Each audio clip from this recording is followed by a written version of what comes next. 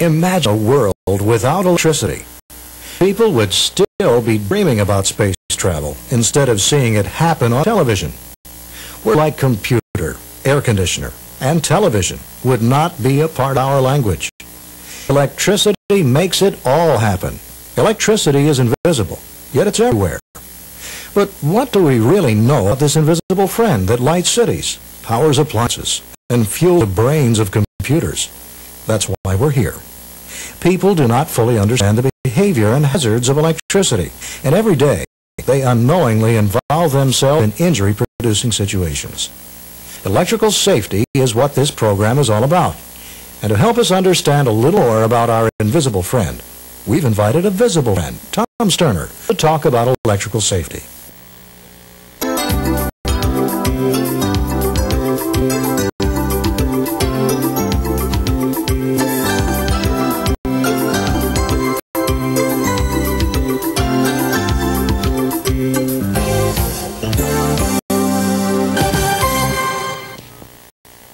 We'd like to talk to you about how electricity works, and we're going to do it in a way we hope proves interesting. You won't be overloaded with a lot of technical terms and concepts, but by the time this program is finished, you'll have a pretty good understanding of the hazards and the safeguards of the electrical system in your home and at work. When we use the word hazard, how much electricity are we talking about? Just a little bit. In fact, the amount of electricity it takes to light this bulb can kill. The point to remember is a little bit of electricity can kill. We'd like to start at the beginning to help unravel the mystery of electricity that exists for many of us. To help make things clear, we're going to pay a visit to my old friend, light-hearted Lenny. This is Lenny's home, and this is where it starts. Electricity travels through power lines, which may either be above or below ground level. These lines enter your home through an electric meter. The electricity then moves to the fuse box or circuit breaker box. Why do we need fuses and circuit breakers? Well, simply put, if we try to force too much electricity through any size wire, such as when we hook too many appliances into one outlet, the wires can become hot and even catch fire. To prevent this from happening, fuses or circuit breakers have been placed in our electrical system to break the flow of electricity before the danger point is reached. Different size wires carry different amounts of electricity and therefore need different size fuses. Now, I know we promise to keep it simple, but there is one electrical term we're going to use, and that's ground. Simply put, ground is the earth, and electricity is always trying to find a path to it. We need ground to keep our electricity from wandering dangerously through our home or workplace. Electricity follows the easiest path to ground whenever it has a chance. Electricity can travel through metal, the earth, wet objects, and anything with water in it. That could mean trees and other growing things, such as animals and people. We send electricity through wires protected by insulating materials such as rubber and plastic. In your home, a separate ground wire from the fuse box should be connected to your water pipe, which itself is in contact with the earth. As a result, our faucets and radiator become part of our home's grounding system, since they are connected to the water pipes. As you see in this illustration, the electricity travels out of the fuse box to your outlet through this black wire. When an appliance is turned on, the electricity in the black wire flows through the motor and through the white neutral wire back to the outlet, then to the fuse box. We're going to use Lenny's drill to show you how electricity works. After the cord is plugged into the outlet and the switch is closed, electricity travels into the drill, through the motor, and then out, making it run. When the switch is open, the path is broken and stops electricity in its tracks. This is basically how all appliances run. Switch closed, the appliance runs. Switch open, no power.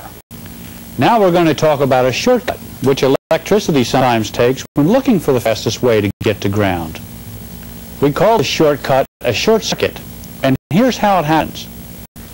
Let's say that the insulation on the wires within the drill case breaks, and the wires inside touch against the metal case's drill.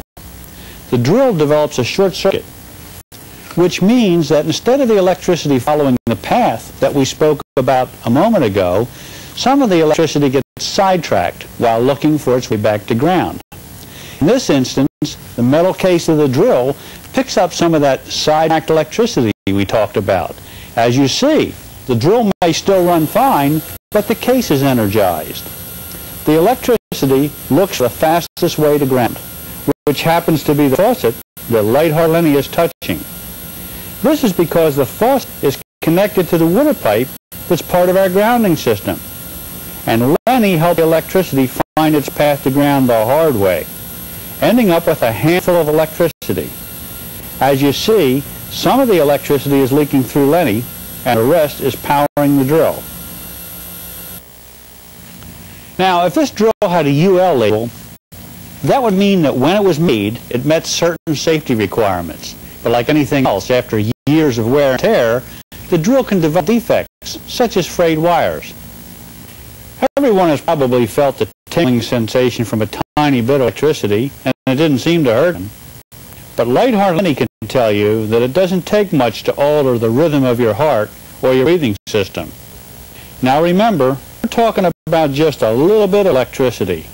The electricity in your home can overpower the nervous system in your body. It only takes a little bit to do a lot of damage. An electrical shock can be so severe that you cannot let go of the appliance or wire. Such contact is painful and frightening. Keep in mind that your heart works on an electrical system of its own. And if the heart comes in contact with a jolt of electricity from outside the body, it can be fatal. To help avoid this shocking situation, a safeguard we are all familiar with was invented, the three-prong plug. Did you ever wonder why some plugs have 3 prongs and there are 3 hole outlets? Actually, what we've done is added another wire to provide a path to ground through it rather than Lenny. Let's add this third wire to our model and see how it works. Now, when we use a properly grounded tool or appliance, no electrical shock will occur. That's because the electricity that energizes the drill's case now travels safely back to ground through the third wire. It flows in such a large amount that it causes a fuse to blow or a circuit breaker trip, which indicates that the equipment you're using is electrically unsafe. Don't use the appliance or tool again until the defect is corrected. Now what happens? We have all these 3-prong plugs, but we live in a house with a bunch of 2-hole outlets. But wait, American ingenuity to the rescue. We present the 3-prong 2-hole adapter. And here's how it works. Take the 3-pronger here, and you plug it into the adapter, and then you plug it into the outlet. And what do you do with this little wire? It's the new ground wire we've been talking about. Well, you're supposed to hook it to the screw on the outlet cover. The only problem is that many of these screws aren't hooked to ground. So this adapter ends up defeating the purpose of the 3-prong plug. We won't tell you not to use these adapters since there are millions of 2-hole outlets. But be aware that if this little wire is connected to ground or the screw isn't grounded, you don't have the protection from short circuits just discussed. I think I smell coffee.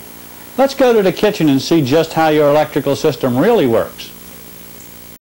Yep, the coffee pot is plugged in, so is the toaster, and so is the iron.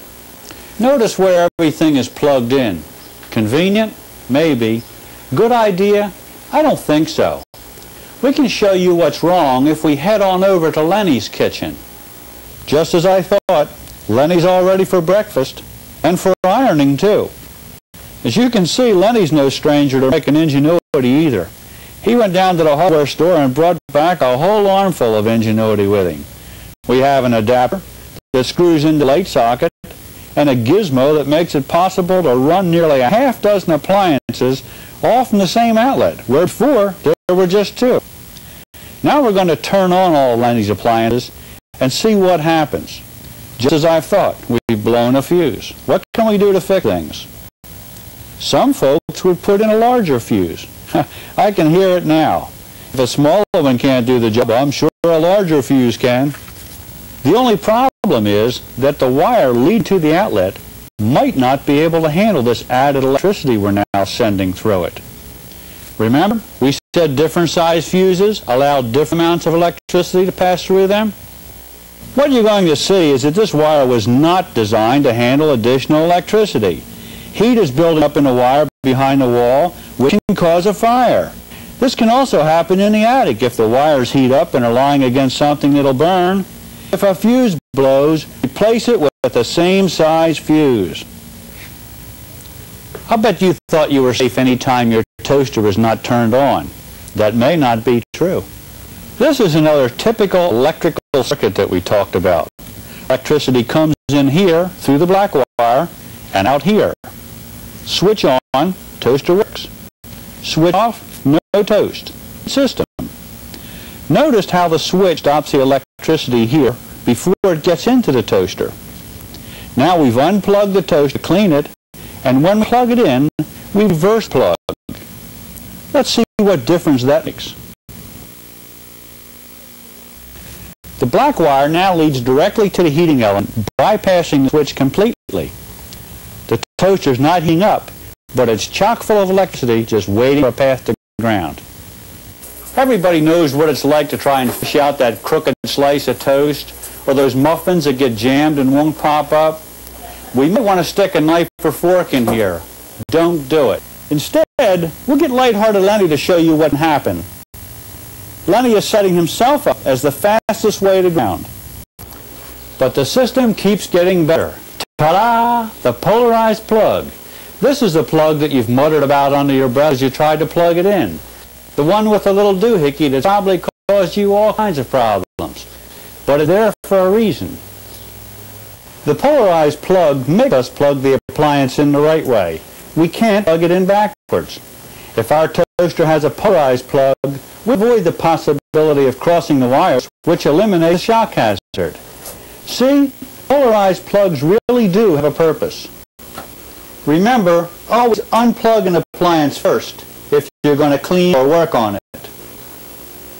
Let's head upstairs to the bathroom, where we'll see yet another improvement to our electrical system. The double insulated appliance. Ever hear that term? It means that the case of this hairdryer is made of what we call a non-conductive material, like plastic. Electricity can't travel through it, so even if we have a problem, like saw with the drill, the stray electricity in the hairdryer can't get out through the plastic case. Appliances that produce heat, such as hairdryers, hot curlers, and curling irons, need lots of electricity. In fact, there's enough electricity here to overload this outlet. Good. The system is working. We blew a fuse again. Look over there. Extension cords. We call them convenient culprits since they're so easy to misuse. Extension cords often have instructions printed on the wrapper when you bring them home from the store. And we all know where that wrapper ends up. And then what do people do with extension cords? You've got it. Out of sight and out of mind. They tuck them under the rug and they end up under the rocker. Out of sight? Maybe. A fire hazard? Definitely. And look here. Light-duty extension cords, I'm sure, can't carry the load. And if we look outside, we'll see another bad situation. One that can be fatal. Wet car, wet driveway, and wet feet. A very dangerous combination when a vacuum cleaner is plugged in, especially if we don't have the most recent innovation, GFI, in our electrical system. Now, GFI is a great family invention. It's also known as a ground fault interrupter. That's what these strange-looking outlets with the funny little buttons are. Remember, we said electricity can leak out looking for a path to ground. Ground fault interrupters can detect tiny amounts of this leaking electricity and will shut the power off faster than you can say GFI. It interrupts the flow of electricity before it can hurt you. Now, you should never vacuum your car on a wet driveway in your bare feet, even with a GFI. In fact, the only reason our friends survive this dangerous situation is because of the GFI, the most effective electrical shock protection ever made. All right, let's stand back and see what we've learned so far. Well, we have a better understanding of how our electrical system works. And we know that electricity is always trying to find the shortest path to ground, and major appliances, such as refrigerators and washers, usually have three-pronged plugs and should have their own properly grounded outlets. If you aren't sure if your outlets are grounded, first, have them checked by a qualified electrician. If anything seems wrong with an appliance, or if it gives even the slightest shock, spark, or if it stalls, be sure to disconnect the appliance and call for service. Always be sure to use the proper size fuse, or your wiring may overheat and cause a fire. A 15-amp fuse is normal for general household circuits. Larger fuses are used for major appliances which have heavy-duty wiring.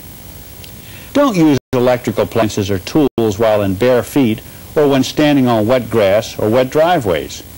And remember, electricity needs our help to become harmful. People that misuse the system usually cause their problems, think that it can happen to them. Electricity is there when we need it to light our homes, cook our meals, and provide the power that we need for both work and recreation. Electricity helps us in many ways, but it needs to be handled safely.